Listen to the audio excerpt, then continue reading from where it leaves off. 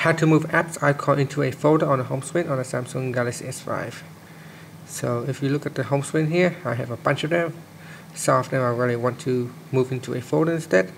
Now to do so, first what we can do is tap on the edit icon here. So there's a pencil or edit icon, tap on that.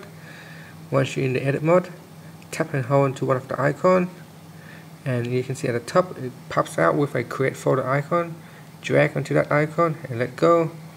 Now a new folder has been created. Just simply give the folder a name.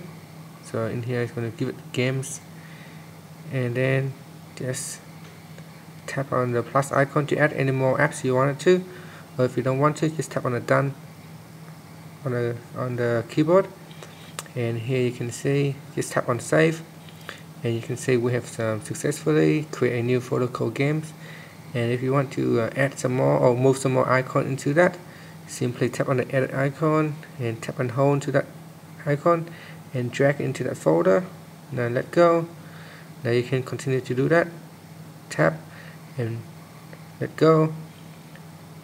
So you can see if I tap onto that folder, you can see I have now moved 3 apps into this games folder. And then just tap on save to finish.